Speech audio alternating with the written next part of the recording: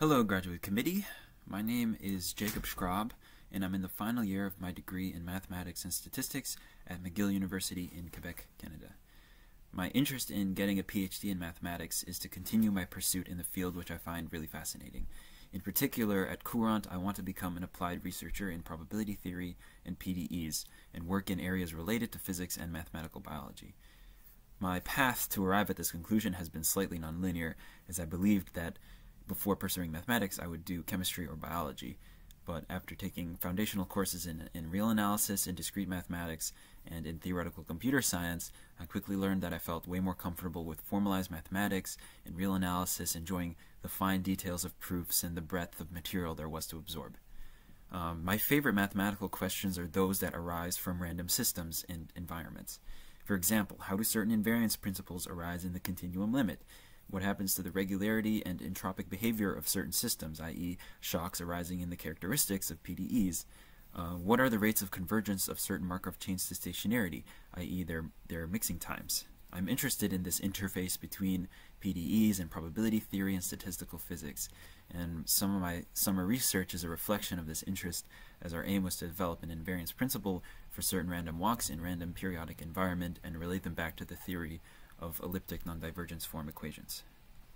I chose NYU Courant due to their wonderful probability department, diverse and rigorous curriculum that perfectly fits my interest, as well as the potential for really exciting and interesting research opportunities. I believe that getting a PhD would allow me to exercise this general curiosity and achieve my goal of becoming an analyst and probabilist in an environment that supports its graduate students.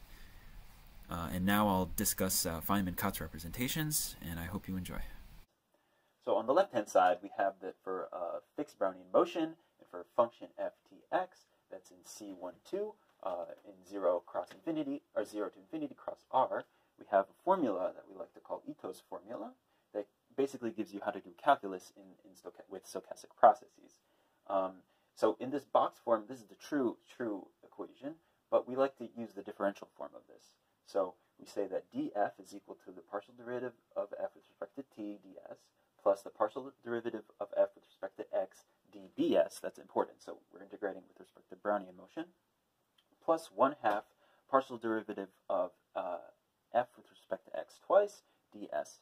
And here we've summarized in a box what the rules of stochastic calculus are when you deal with differentials in Brownian motion.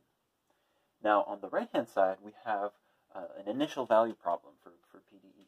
We have the ut tx is equal to 1/2 u double x tx plus gx times u.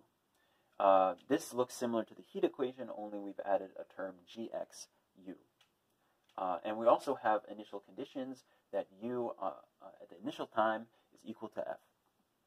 Now, we suppose that both f and x are continuous and bounded on R, and we suppose that u solves the initial value problem. Then we get that u actually has a representation formula in terms of Brownian motion, given in this box right here. So it's the expectation under Brownian motion of f of bt plus x, basically Brownian motion starting at x and continuing onward at time t, times e raised to this integral term in g.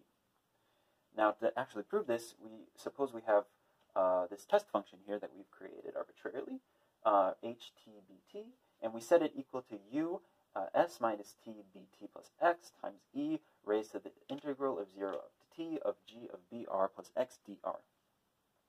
And we suppose that s is some fixed time point greater than or equal to 0. Then we can actually use Ito's formula.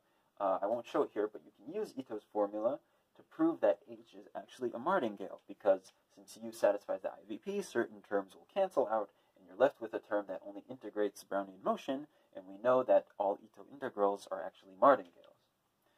Now, once we know this, we can show that the expectation of htbt is always equal to the expectation of h of 0b0. That's because it's a martingale, so all the expectations at any time points are all the same, using conditional expectation. But if we look at the left-hand side, at t, we get u0 bt plus x, which is fbt plus x, times this exponential term, is equal to the right-hand side, where at 0, you basically extract us comma x, because b0 is 0, and it'll just be s minus and the exponential term is also going to be 1, which means that we essentially get USX is equal to this representation formula that we've shown. So it's a very nice application.